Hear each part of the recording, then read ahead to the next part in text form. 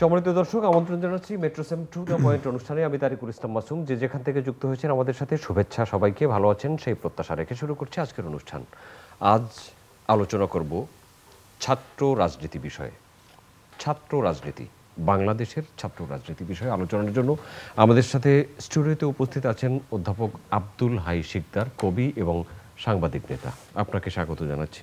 সম্মানিত দর্শক, আমাদের সাথে আরও উপস্থিত আছেন বিএনপির চেয়ারপারসনের উপদেষ্টা, ছাত্রলীগের সাবেক সভাপতি হাবিবুর রহমান হাবিব। আপনাকে স্বাগত। দুজনকেই আমন্ত্রণ জানাচ্ছি আলোচনার জন্য। ছাত্র রাজনীতি এই মুহূর্তে বাংলাদেশে আলোচনার একদম শীর্ষে।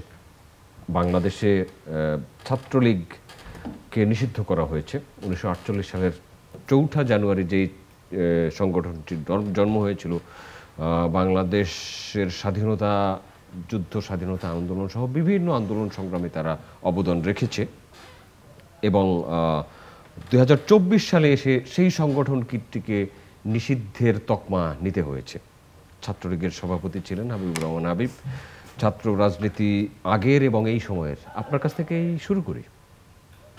আপনাকে ধন্যবাদ। আপনার মাধ্যমে টু দ্য পয়েন্টের সম্মানিত দর্শক শ্রোতা, দেশে এবং দেশের বাইরে থেকে যারা দেখছেন তাদেরকে সশ্রদ্ধ সালাম। আমার বিজ্ঞ সহ আলোচক, আমার অত্যন্ত প্রিয়, নির্যাতিত মানুষের পক্ষে কথা বলে নিজে নির্যাতিত হয়েছেন কবি, সাহিত্যিক, শিক্ষক আব্দুল হাই শিকদারকে শুভেচ্ছা। সাংবাদিক বেশি শেষ নেই, সারা বুকটাই ফাড়া, ছুরি দ্বারা কবির বুক। কোন দেশে বসবাস করি আমরা? যা হোক, ছাত্র রাজনীতি যে কালকে নিষিদ্ধ হলো, ছাত্র রাজনীতি নিষিদ্ধ হয় না, ছাত্রলীগকে নিষিদ্ধ করা হয়েছে, যার বয়স 76.5 বছর। 76 বছর। সেই সংগঠনকে বহিষ্কার করলো কারা? কোন সময়? কারা? কোন সরকার? এটা একটা বিরাট প্রশ্ন।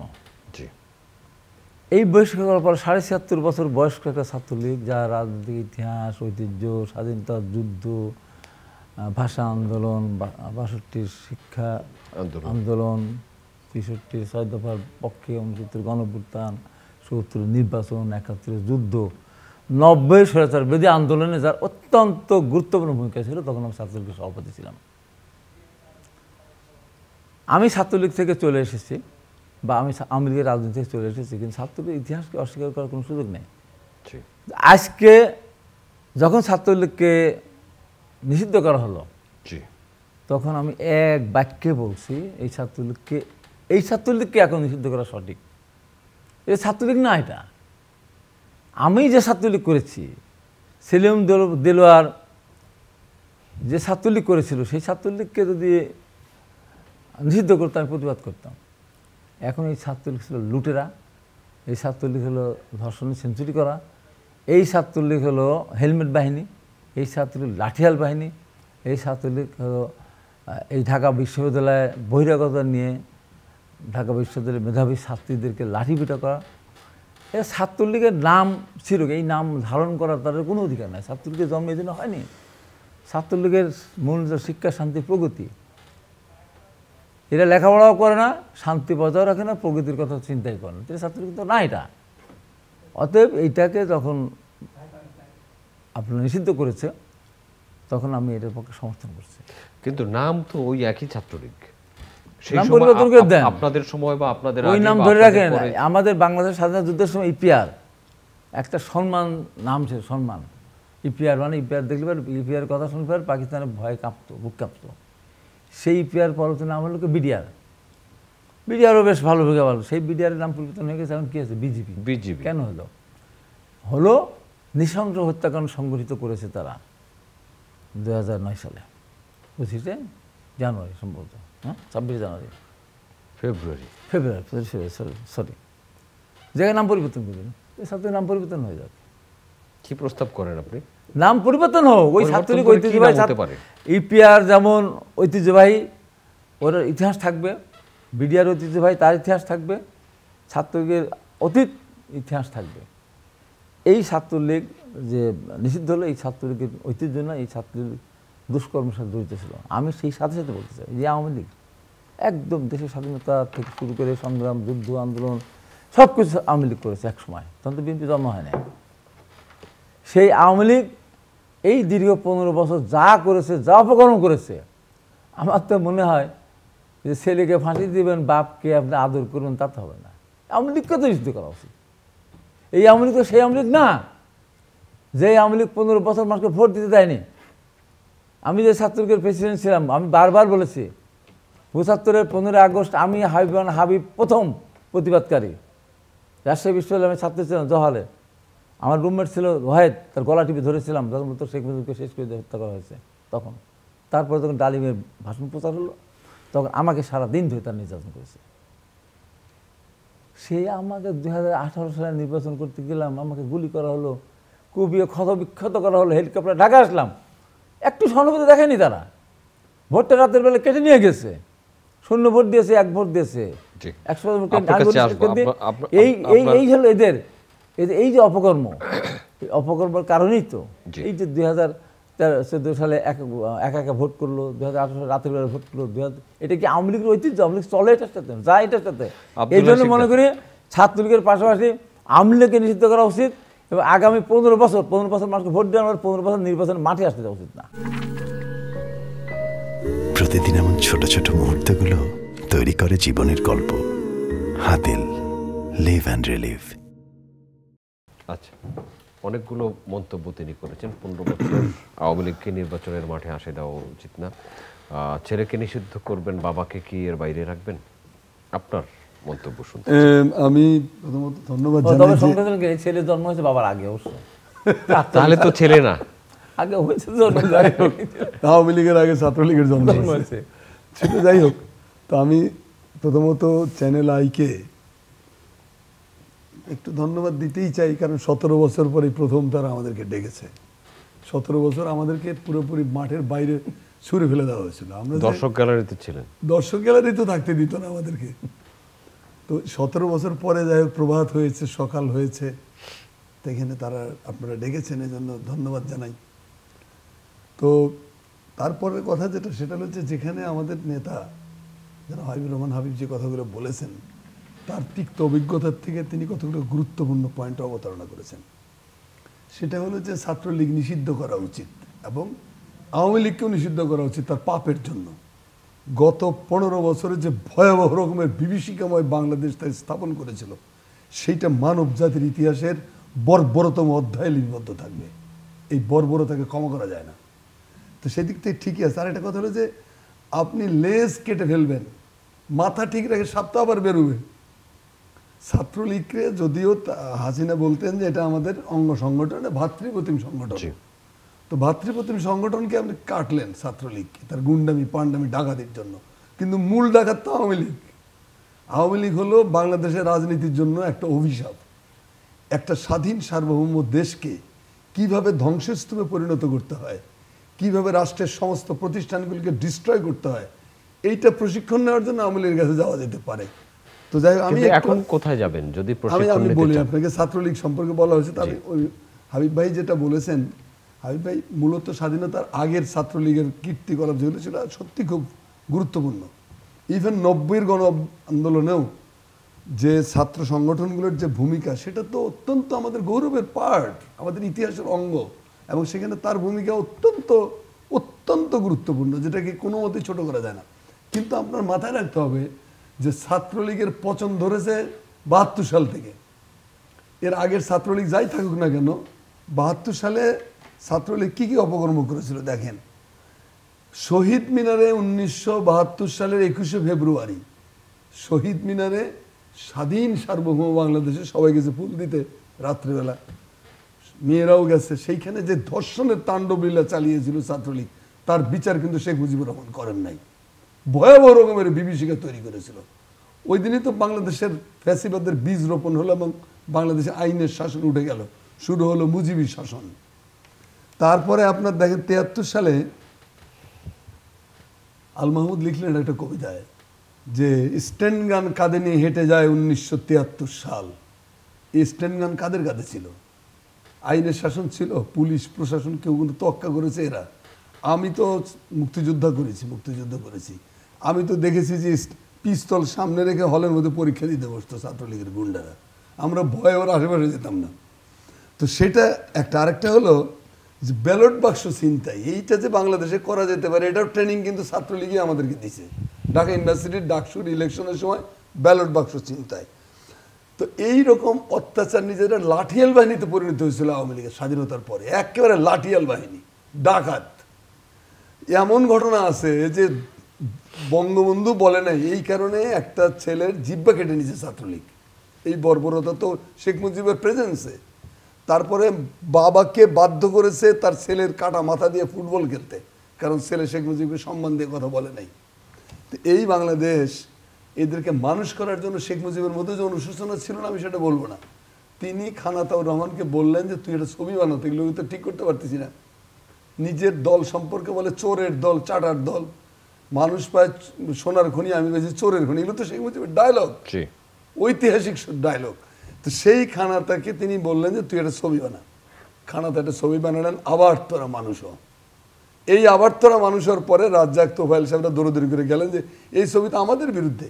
বলছে হ্যাঁ তোরা মানুষ হ, মানুষ হলে তো আর এই ছবি লাগবে না, তোরা অমানুষ হয়েছিস দেখেই তো এই ছবি বানাইতে হয়েছে।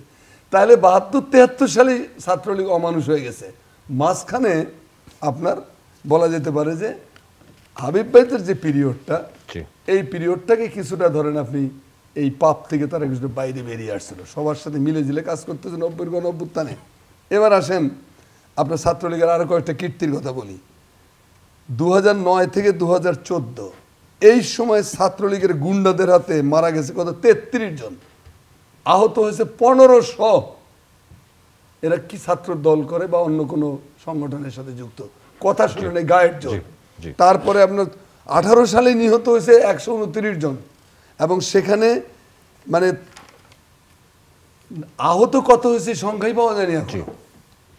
16 সালে যে গুলশানে যে দেখা হোলি আর্টিজান যে হলো, সেখানে ধরা পড়ছিল কে, ছাত্রলীগের নেতারাই তো ধরা পড়ছে। 21 সালে সাম্প্রদায়িক দাঙ্গার সঙ্গে কারা জড়িত ছিল, বাংলাদেশের লোক জড়িত ছিল না, বিএনপির আশেপাশেই নেই, কেউই যায়নি। কারা করেছে এই দাঙ্গাগুলো, ছাত্রলীগ। ধর্ষণ লুণ্ঠনে যে সেঞ্চুরি করা যায় পৃথিবীর ইতিহাসের নজির কোথাও শুনছেন? ছাত্রলীগের ক্যাডার জসিমউদ্দিন মানিক জাহাঙ্গীরনগর বিশ্ববিদ্যালয়ে 100টা মেয়েকে ধর্ষণ করে সেঞ্চুরি উদযাপন করেছিল। মানিকের কোনো শাস্তি কিন্তু শেখ হাসিনা দেন নাই, উল্টো মানিকরে বাইরে পার করে দিছে, পরে আয়না জাতীয় বিশ্ববিদ্যালয়ে কোথায় রেজিস্টার নাকি বানায় দিছে। এই তো হাসিনার রাজত্বকাল। আবু বকরকে খুন করছে কারা? ঢাকা বিশ্ববিদ্যালয়ের ছাত্র 2014 সালে কারা খুন করছে? এফ রহমান হলের ছাত্র আবু বকর, গরিব মানুষের ছেলে এসে পড়তে, তাদের নিজেদের মারামারি কাটাকাটির জন্য মারা গেছে। জুবাইরকে মারছে কারা? এই ছাত্রলীগ। বিশ্বজিৎ দর্জি একজন, জগন্নাথ ওই এলাকায় তাকে কুপিয়ে মারা হয়েছে, বিশ্বজিতের ভিডিও তো আপনাদের চ্যানেলগুলোতে দেখানো হয়েছে। তারপরে আপনি এহসান রফিক, তার চোখ অন্ধ এখনো, এগুলো তো আগে এই 24-এর গণঅভ্যুত্থান আগের কাহিনী বলতেছি আমি। তারপরে আপনার 14 সালে বা 24-এর আগে আরেকটা কথা বলে নিতে, ঢাকা বিশ্ববিদ্যালয়ের সারা দেশে নিরাপদ সড়ক চাইয়ের দাবিতে বাচ্চা ছেলেগুলো রাস্তায় নেমেছিল 18 সাল। হেলমেট বাহিনী নামিয়ে এই দুধের বাচ্চাগুলোকে অমানুষের মতো পিটিয়েছে। আচ্ছা, সাংবাদিকদের পিটে হাড় মাংস ভেঙে দিয়েছে। আব্দুল রাহিদ শিকদার, আপনার কাছে আসবো। আপনি এখানে একটা টিকমার্ক রাখছি, হাবিবুর রহমান হাবিব, নিষিদ্ধ জিনিসের প্রতি আগ্রহ। আল্লাহ যখন নিষিদ্ধ করেছিলেন আদমকে, মানে এই গাছের নিকটবর্তী হল, লা তাকরাবু হাযিহিস শাজারাতি, এরপরে হয়তো তার ইচ্ছাই ছিল যে আমরা এই গন্ধম খাবো, আমরা পৃথিবীতে আসব। নিষিদ্ধ এখন ছাত্রলীগ নিষিদ্ধ হয়েছে, ঠিক কিছুদিন আগে কিন্তু জামাত শিবির নিষিদ্ধ হয়েছিল। এখন জামাত শিবির তাদের নিষিদ্ধ বাতিল হয়ে গেছে, তারাই হয়তো এই নিষিদ্ধ ছাত্রলীগকে নিষিদ্ধ করার সাথে মানে এক ধরনের আনন্দ পেয়েছে। অবশ্যই নিষিদ্ধ জিনিসের প্রতি আগ্রহ কি থামিয়ে রাখা যাবে, বা এই নিষিদ্ধ যে কার্যকর করতে হবে সেই জন্য এই সরকার বা আর যারা আছেন তাদেরকে কি করতে হবে, অথবা এই যারা নিষিদ্ধ হয়েছে তারাও তো এই দেশের মানুষ, তারা কোথায় মিশবে, কোথায় যাবে? না, নিষিদ্ধ হলে তারা দেশে থাকতে পারবে না, তাকে বলেছে। জি, ছাত্রলীগ নিষিদ্ধ হয়েছে, এখানে তো শেষ হওয়া উচিত না। যারা অত্যাচার করেছে, ধর্ষণ করেছে, নির্যাতন করেছে, খুন করেছে, লুট করেছে, তাদের বিচার হতে হবে। তো তাদেরও বিচার হতে হবে, শুধু নিষিদ্ধ হলে হবে না। জামাতের কথা, জামাত যখন ৭১-এ জামাতের ভূমিকা তখন তো স্বাধীনতার পক্ষে ছিল না। জামাতের একটা অপশন ছিল। কেমন অপশন? জামাত ওখানে প্রধান ভূমিকায় ছিল পাকিস্তানি আর্মি। পাকিস্তানি আর্মিরা মূলত যত হত্যাকাণ্ড সংগঠিত করেছে পাকিস্তানি আর্মিরা করেছে, যত ধর্ষণ করেছে তার অধিকাংশ করেছে পাকিস্তানি আর্মিরা। জামাত তাদের সহযোগী ছিল, ছাত্রসংঘ তাদের সহযোগী ছিল, রাজাকার বা আরো যারা সহযোগী ছিল, কিন্তু প্রধান ভূমিকায় ছিল কিন্তু আর্মি। তাদের তো আমরা বিচার করি নাই, তাদের আমরা ছেড়ে দিয়েছি। জামাতকে নিষিদ্ধ করা হয়েছিল বা ধর্মভিত্তিক দলগুলিকে নিষিদ্ধ করা হয়েছিল।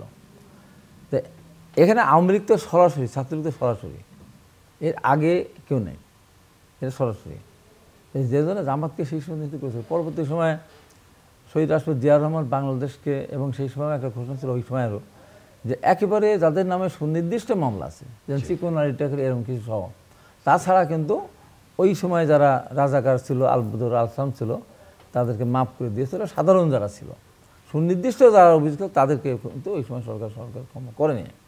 কিন্তু শহীদ রাষ্ট্রপতি জিয়াউর রহমান দেশটাকে সামনের দিকে এগিয়ে নেওয়ার জন্য, সবাইকে নিয়ে কাজ করার স্বার্থে উনি তখন জামাতের রাজনীতি করা বা ধর্মভিত্তিক রাজনীতি করার ক্ষেত্রে উনি যে নিষেধাজ্ঞা ছিল সেটা প্রত্যাহার করে নিয়েছিলেন।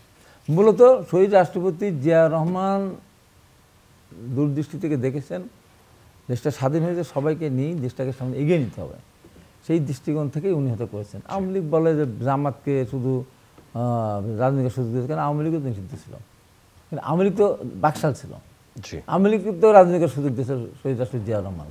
জামাতকে দিয়েছে ধর্ম, জামাতকে জামাতের নামে দেয়নি, তখনকে জামাত ইসলাম নামে দেয়, আইডিয়াল হিসাবে দিয়েছিল। সে আইডিয়াল হিসাবে জামাত এসে কবে হলো জামাত? এরশাদের আমলে। এরশাদের আমলে জামাত হলো 79-এ নির্বাচন করেছে আইডিয়াল হিসাবে, আর এরশাদের আমলে নির্বাচন করলো জামাত ইসলাম বাংলাদেশ হিসাবে। এবং এই জামাত ইসলামের সাথে কিন্তু আওয়ামী লীগ একসাথে এরশাদের নির্বাচন গিয়েছিল, গিয়ে জামাতকে সিদ্ধ করে নিয়েছিল। এবং 90 সালের আন্দোলনের সময় জামাত 3 জোটে ছিল না, কিন্তু তারা যুগপৎ আন্দোলনের সাথে ছিল, তারা ছিল, এবং এটা যথেষ্ট আছে। তো এখন সেইটার সাথে একে এখন এই জন্য মেলানো এখন যাবে না, সেটা হলো যে এরা একেবারে সরাসরি এই সমস্ত অপকর্মের সাথে জড়িত, ছাত্রলীগ জড়িত, আওয়ামী লীগ জড়িত।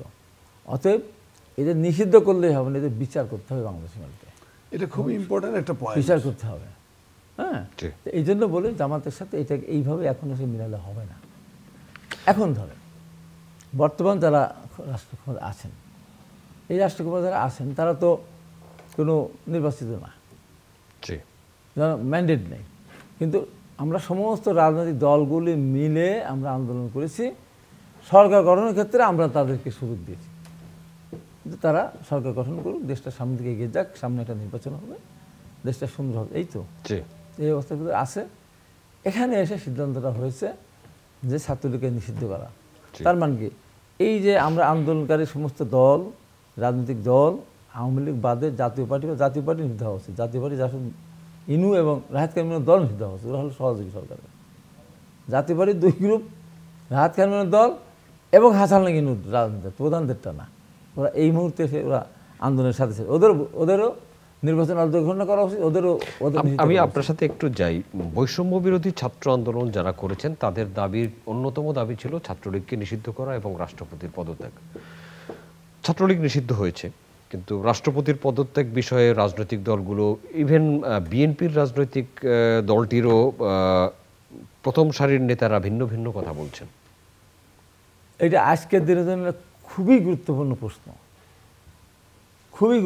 প্রশ্ন, যে এটা একই সাথে 2টা দাবির কথা যদি হয়, আপনাকে একটা বুঝতে হবে যে ছাত্রলীগ নিষিদ্ধ আর রাষ্ট্রপতির পদত্যাগ এক জিনিস না। তারা 3টা দাবি করেছেন, তার মধ্যে একটা কার্যকর হয়েছে, আর রাষ্ট্রপতির পদত্যাগ বিষয়ে বিএনপির নেতৃবৃন্দই ভিন্ন ভিন্ন কথা বলছেন। এক জিনিস না, এই কারণেই বলবো যে রাষ্ট্রপতি যদি আপনার মতিউর রহমান তার বাসায় যদি না যেতেন, গিয়ে যদি না বলতেন যে পদত্যাগপত্রে কী লেখা ছিল সেটা দেখা যায় কিনা, আছে কিনা, এই প্রশ্নটা না করতেন তাহলে রাষ্ট্রপতি বলতেন না যে তার দলিল আমার কাছে নেই, আমি খুঁজে পাচ্ছি না। যে সুভাষ দত্তের সিনেমা জামাই থাকলে তো আসবে। প্রধানমন্ত্রী যখন চলে গেছেন, যখন সেনাপ্রধান বললেন যে 35 মিনিট সময় আছে, স্বাভাবিক রওনা হয়েছে, আমরা বাধাও দেবো না, গুলিও করবো না, আপনি মারা যাবেন না বিদেশ চলে যাবেন, সিদ্ধান্ত আপনার। তড়িঘড়ি করে চলে গেছে। কোথায় কী দিয়েছেন আমি তো সঠিক জানি না। যেমন যে তৎকালীন অবৈধ প্রধানমন্ত্রীকে যদি ফারজানা রূপা প্রশ্ন না করতেন, আর ফারজানা রূপার প্রশ্নের সাথে যদি প্রভাস আমিন সম্পর্ক প্রশ্ন না করতেন, তাহলে তো প্রধানমন্ত্রীর কথা বলতো না আমি রাজাকারের সন্তানের চাকরি নাতি চাকরি দেবো না মুক্তিযোদ্ধাদের দেবো। ঠিক এই রাষ্ট্রপতির ক্ষেত্রে মতিউর রহমান তাকে একটা বেকায়দায় ফেলেছে। এই বেকায়দায় ফেলাটা স্বাভাবিক আমি মনে করি না, অস্বাভাবিক চিন্তা করি দেশের ভিতরে একটা কেওয়াস সৃষ্টি করার জন্য।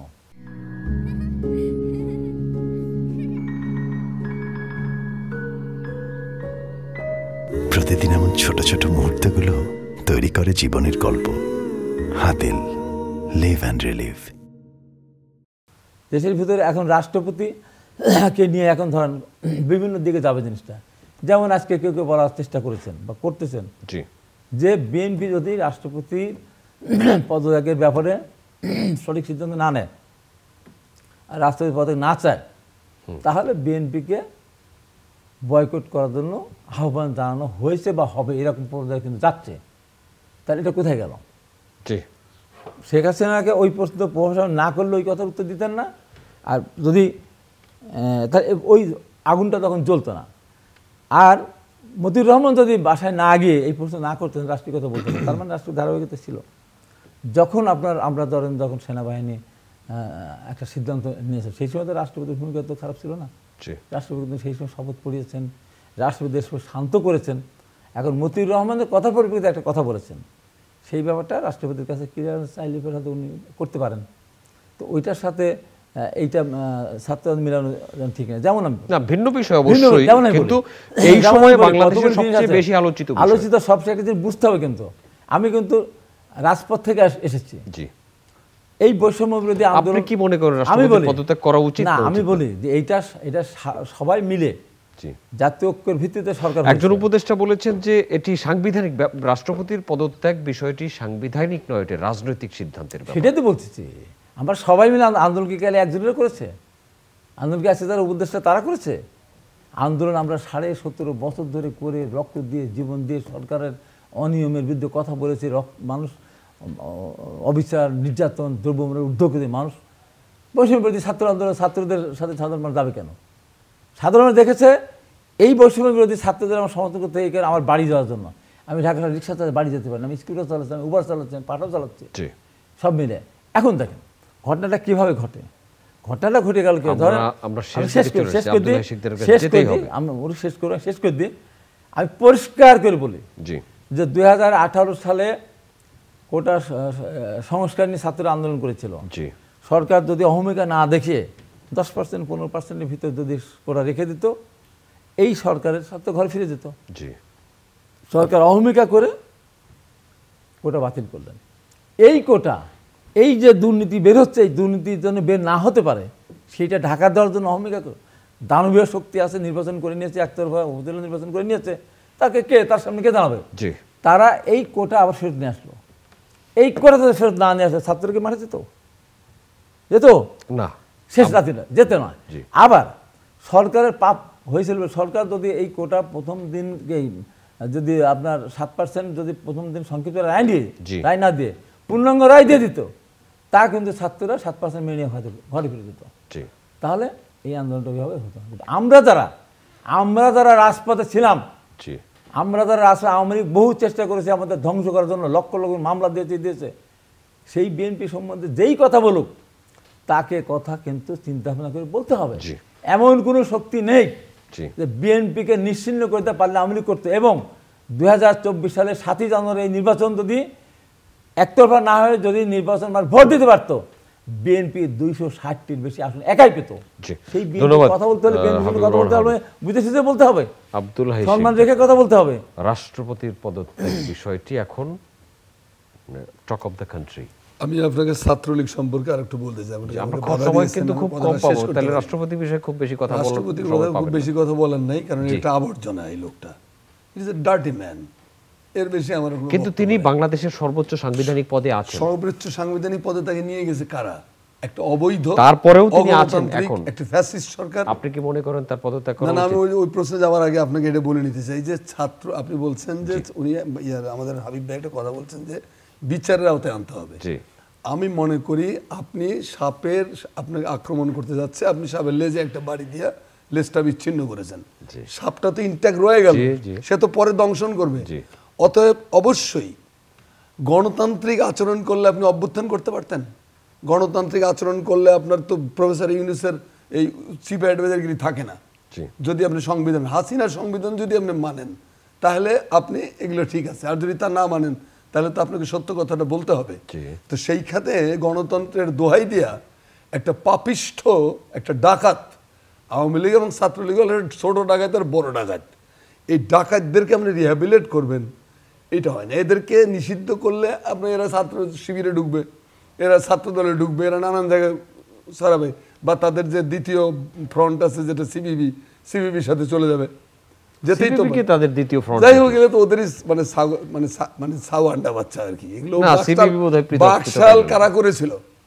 শেখ মুজিবকে বাকশাল করতে যারা উৎসাহিত করে বাংলাদেশের গণতন্ত্র কবর রচনা করেছিল তারা তো এই সিবিবি, এই মণি সিংহ, কমরেড মুজাফফর, এরাই তো। ওইটা মাথায় রাখতে হবে আপনাকে। সিবিবি কোনো দুধে দেওয়া তুলসী পাতা না। সিবিবি তো পাপ আছে তো। আওয়ামী লীগের এই যে আপনার 3.5 বছরের কিলিং, 27,000 লোক হত্যা হয়েছে শেখ মুজিবের রক্ষী বাহিনী আর ছাত্রলীগের হাতে, এটার সাথে কি সিবিবির দায়িত্ব নাই? খালি আওয়ামী লীগের ঘরে দৌড় দিচ্ছেন। আমি ওইটা বলছি না, আমি সিবিবি নিয়ে কথা বলতে আগ্রহী না। আমার কথাটা হলো যে এদেরকে যদি বিচারের আওতায় আনা যেত সেদিন, এই 27,000 খুনের মামলা যদি বিচার হতো, তাহলে অনেক বিরাট বিরাট মহাপুরুষ যারা এখন করে গেটে খায়, এদের একটারও অস্তিত্ব থাকতো না। সেটা করা হয়, এটা ভুল হয়েছে। এখন সেই ভুলটা করা উচিত হবে না। নিষিদ্ধ করাই শেষ কথা হতে পারে না। এটাকে আপনি কিউবার স্টাইলে বা মাওসেতুংয়ের চীনের স্টাইলে অথবা আপনার সোভিয়েত ইউনিয়নের স্টাইলে এগুলোকে কনসেন্ট্রেশন ক্যাম্পে নিয়ে এগুলোকে 7 বছর 8 বছরকে এগুলো শাস্তি দিয়া এগুলোকে মগজ ঠিক করে তারপরে যদি সুস্থ স্বাভাবিক জীবনে ফিরিয়ে নিয়ে আসেন, যেটা উনি বলছে যে 15 বছর দেশটাকে ধ্বংস করেছে তারা, তো 15 বছরে এগুলোকে সে শাস্তিটা ভোগ করতে দেন। যারা দোষ করেনি, যারা পাপ করেনি তাদের কথা আলাদা, কিন্তু যারা অন্যায়ের সাথে যুক্ত তাদেরকে আপনি ক্ষমা করবেন কোন গ্রাউন্ডে? রাষ্ট্রপতির ব্যাপারে আমার বক্তব্য হলো যে এই রাষ্ট্রপতির নিয়োগকর্তা যারা, তাদেরকেই তো আমরা মানি না। কাজে রাষ্ট্রপতির ব্যাপারে আমি মনে করি যে যেটা হাবিব ভাই বলেছে, আমি ওই কথাটা রিপিট করতে চাই যে হুটহাট করে 3rd ক্লাস একটা লোকরে নিয়ে ঝামেলা বাঁধাইয়া আপনার প্রগতির ট্রেনটাকে আপনি থামিয়ে দিয়েছেন। আপনি যাবেন অনেক দূরে, আপনি একটা ফালতু জিনিস নিয়ে ঝামেলা বাঁধাইছেন। এইটা একটা, এটা কে বাঁধাইছে? বাঁধাইছে চুপ্পু সাহেব নিজে। এই চুপ্পু ঝামেলাটা তৈরি করেছে। এটা একটা পরিকল্পিত গেম, আপনাকে মাথায় রাখতে হবে। এটা এই গেমের পার্ট কি? গেমের পার্ট চুপ্পু নিজে। চুপ্পু অবশ্যই বঙ্গভবনে বসে দেশের বিরুদ্ধে ষড়যন্ত্রের সাথে যুক্ত, এটা আপনাকে মাথায় রাখতে হবে। নইলে সে যেখানে সে 5ই আগস্টে পাবলিকলি বলেছে যে আমার কাছে পদত্যাগপত্র দিচ্ছে, সেটা গৃহীত হয়েছে এবং আমরা পরের করেছেন শব্দটা মনে হয়। তো যেটাই করুক আপনার কাছে, আপনি তো একটা লয়ার, তাহলে 3rd ক্লাস মিথ্যাবাদী। আপনার কাছে পদত্যাগপত্র না যাওয়ার পর আপনি কি করে বললেন যে তিনি পদত্যাগ করেছেন? তাহলে তার একটা কথা সত্য হয়, এখনকারটা সত্য নয়, তখনকারটা সত্য। It's a dam liar, dirty people. তারপরেও তিনি তো এখনো রাষ্ট্রপতি পদে আছেন। আমি বলছি আপনাকে, তিনি রাষ্ট্রপতি থাকেন, তিনি থাকলে কি সংকট, আর না থাকলে কি সংকট? সংকট মঙ্কটের ব্যাপারটা যারা রাজনীতি করে তারা বুঝবে। আমরা যারা সাধারণ মানুষ তারা বুঝি, আমরা যারা সাধারণ মানুষ তারা বুঝি যে এমন ভাবে কাজটা করতে হবে যে কাজটায় আমাদের মধ্যে যেন বিভাজন তৈরি না। ওকে, আপনাকে আমাদের মধ্যে একদম সংক্ষেপে এইটাই হলো মূল কথা। হ্যাঁ, যে আমরা যেমন সবাই মিলে আন্দোলন করে কিছু লোককে ক্ষমতা বসিয়েছি, এই রাষ্ট্রপতির ব্যাপারে সিদ্ধান্ত নেওয়ার ক্ষেত্রে সবাইকে হুটহাট করে না, একমত হয়ে করতে হবে। একমতের কনসেনসাসের ভিত্তিতে, হ্যাঁ, কনসেনসাসের ভিত্তিতে করতে হবে। তা না হলে এখানে নিজেদের ভিতরে সমস্যা দেখা দেবে এবং দেখান বলে সবই সম্ভব। যখন 90 সালে যখন রাষ্ট্রপতি শাহাবুদ্দিনকে যখন প্রস্তাব দেওয়া হলো, উনি কি বলেছিলেন? আমি রাষ্ট্রপতি হব, তবে আমাকে আবার প্রধান বিচারপতি। পৃথিবীর কোথাও আছে এই আইন? আছে কোথাও? আছে কোথাও? নাই। আমরা করেছি। আমরা এই সময় আমি একদম এটা আমরা বলি এইটাও কিন্তু করা হয়েছিল সর্বসম্মতি করবে আমাদের ওই সময়। এখন কি সর্বসম্মতির এখনো সময় থাকবে না কেন? থাকবে না কেন? সর্বসম্মতি ছাড়া আমি বলি আজকে সর্বসম্মতি ছাড়া যদি কেউ অ্যাডভান্স হয়ে যায় যে বিএনপি এখানে সর্বসম্মতি হওয়ার আগ পর্যন্ত কোনো মতামত দিচ্ছে না, এই মুহূর্তে রাত্রে সরিয়ে দিতে হবে, এই কথাটা বিএনপির মুখ থেকে যদি না বলা হয় আর এর পক্ষে যে এর পরিপ্রেক্ষিতে বলা হয় যে বিএনপিকে বয়কট করতে হবে, এটা কি বাংলাদেশে সম্ভব? কোনোভাবেই আমাদেরকে আলোচনা শেষ করতে হবে। শেষ কথা বলি, বিএনপি অত্যাচার হতে হতে মায়ের খেতে খেতে ম্যাডাম জিয়া জেল খাটতে খেতে তারেক রহমান বিদেশে থাকতে থাকতে আমরা কারাগারে থাকতে আমরা সিজন হয়ে গেছি। এখন যারা ক্ষমতায় আছেন তারা কিন্তু জেলও খাটেনি, মারও খায়নি, আহতও হয় নাই, রিমান্ডেও যায়নি, ইলেকট্রিক শকও খায়নি।